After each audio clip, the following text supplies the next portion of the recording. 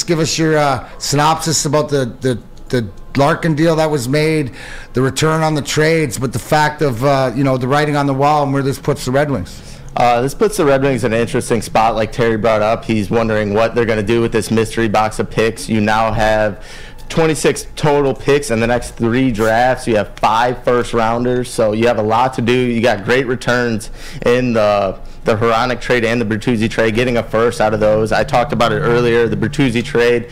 A month ago, you wouldn't even expect it to get a first-round pick. So to bring in this type of return for him, although you hate to see him leave, and I was just watching the press conference with Larkin, and he showed all his emotions and how he's losing his best friend and how it sucks. And that is probably the biggest outlier of the whole situation. Even though you are losing a great player and you got a great return, it's really what Bertuzzi meant to the team and meant to the locker room that's really going to be the outlier for that whole situation.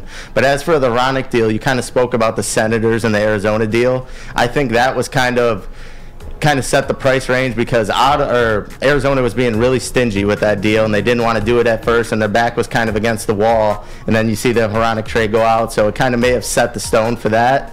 But I like both of the returns. Like you said, I think it's a step forward. You're building something for the future, and we just got to let Stevie work.